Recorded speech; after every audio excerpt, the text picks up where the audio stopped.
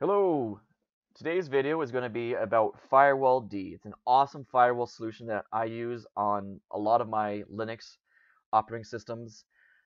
In this video, I'm going to be doing three things. I'm going to be installing Firewalld. I'm going to be installing the GUI for Firewalld, and I'm going to be showing you how to set up a basic zone in Firewalld.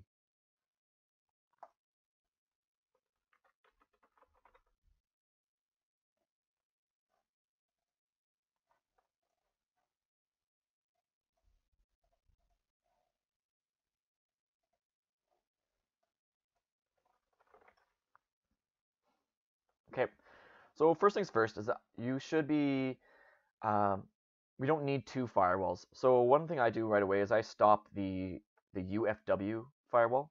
So that's the uncomplicated firewall.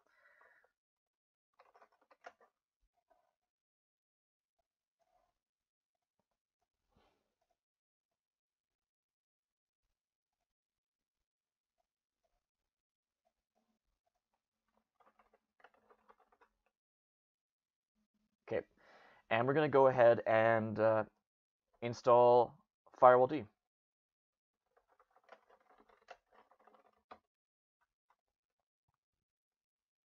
Yes.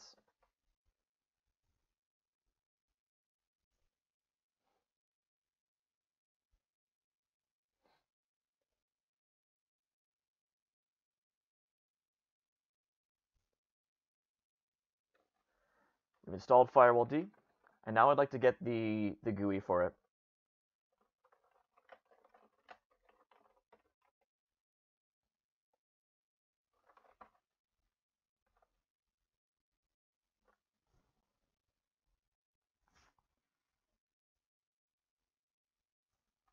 All right. Clear. Do we have it? We do. And here we go. We've installed firewall, and this is the firewall config. It's the GUI. It sits on top of the firewall and allows us to manipulate it. It's pretty good. It does a lot of features. All the things that Firewalld has, you can also do that in like the command line. And in a later video, I'll be doing that. But for this one, I wanted to show you how to just get it quickly set up. So let's go in there.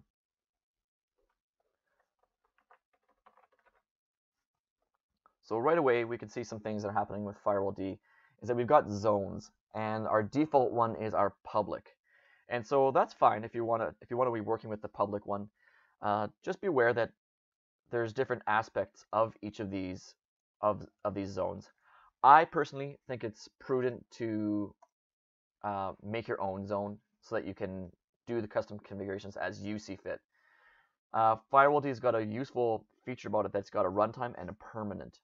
And so permanent obviously is permanent. Runtime means that I can make some changes and it's not going to impact the permanent settings. So if I want to do some testing, I can do that in runtime, and if it worked, then it's great. Add that to permanent. If it didn't, then hey, we didn't make any massive changes. But right now I'm going to actually add some changes, some permanent changes. I'm going to add a zone. Call it test zone. The default target for this is accept when you're creating a zone. However, I don't want that. I want to drop everything and then only allow exactly what I want. So now we can see that we've added the zone, and we're gonna see right away an interesting aspect of Firewalld as well, is that I want to make this my default zone. So let's go to options and change default zone. And we go through the list, tick, tick, tick, tick, tick, and you know what? I don't see it. And that's normal. I have added it, but it's not there.